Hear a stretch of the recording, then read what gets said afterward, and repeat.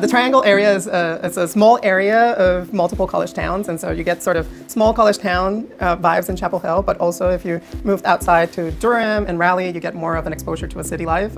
So if you're into hiking, there's mountains nearby that you can go hiking for. Obviously UNC basketball. I've gotten to go to the UNC Duke game. What else do I do for fun? Durham has a really nice food scene, so I've enjoyed that. Having a little one at home, a lot of time is taken up with her. I really have felt very supported in that, and I've never felt that it's, you know, seen that I'm not as serious about the science or grad school or anything like that. So I'm very thankful for that. It's been a good experience.